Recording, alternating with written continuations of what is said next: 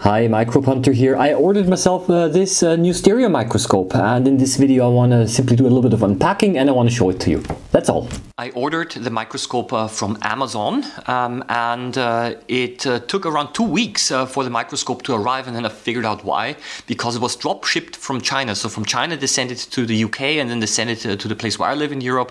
This is actually the reason why it took that long. I opened the box and everything looked quite nice. There was some styrofoam padding material in here. There were 2 smaller boxes. In the larger box I opened this one here and I saw, wow, there are some instruction manuals, and I was very happy because the instruction manuals looked quite decent. The English was more or less quite okay. There were several variations of the microscope in there, but not mine, because I did not have a base with a lamp. Mine looked a little bit different, so I was a little bit worried. Did they send me the right microscope or not? But in any case, you can see that the manual is quite complete. It's only in English, but that's fine. So I started to take out one of the other boxes, hoping that they sent me the right model of microscope. Again, I opened it. There was again another styrofoam box in this one here. Unpacking it took some time. Yeah, that's the correct one. I was very relieved, so for this reason I then opened the other one now slightly differently, and here this is now the main part of the microscope. It is a zoom stereo microscope, and as a matter of fact the same model is sold by several different brands. So this one in specifically is an Amscope one, but Swift, for example, also sells it. I've seen an Italian company, Optica, also sell the same microscope.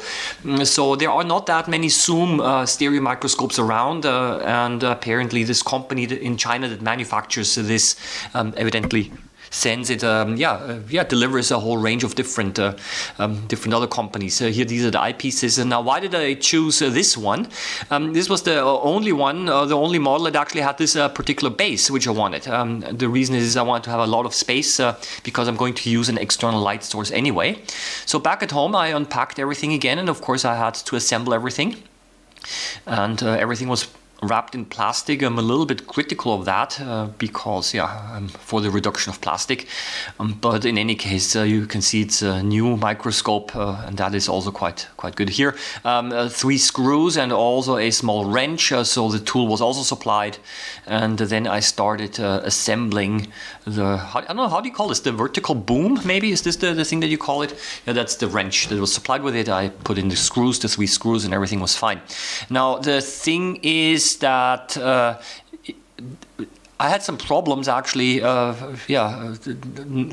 putting it together, but finding spare parts for this microscope, because the different microscope companies that drop ship them sometimes only drop ship the complete microscope, but it's difficult to obtain spare parts because, as you've seen before in the instruction manual, it's quite modular, the microscope, and you can fit it together any way you want. So what I've done is I went to actually AliExpress and Banggood.com and all those Chinese retailers, and I, as a matter of fact, tried to find some of the spare parts, specifically camera adapters and all of these things.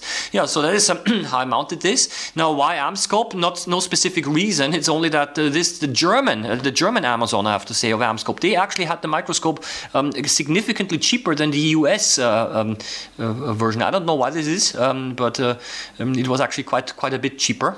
And it not only came with eyepieces, but also with so-called Barlow lenses, so I can get a maximum magnification of around 90 times.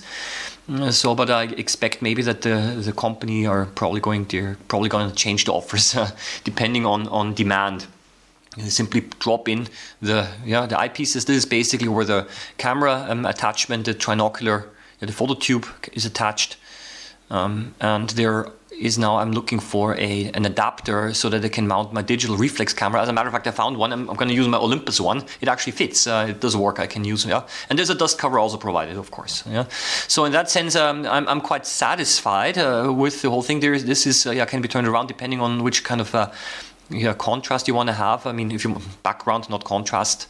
I removed the clips later on. I don't need them to hold it in. And that is the zoom function. Okay, so and this one here, this lever, kind of redirects the left eyepiece light to the camera.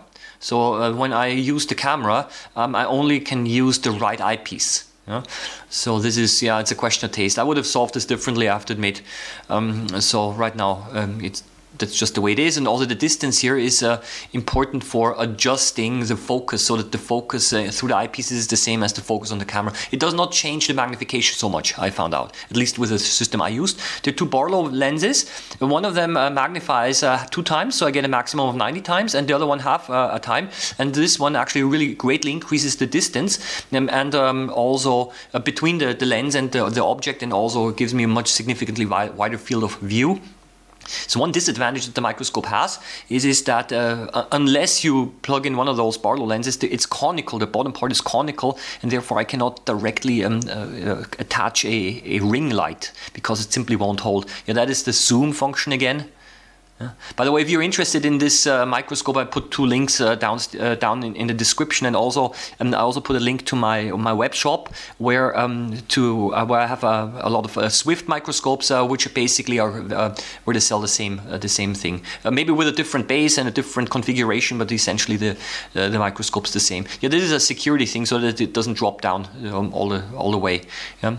So yeah, I was generally quite satisfied, considering the fact that I only paid around 400 euros for the whole thing, and the list price in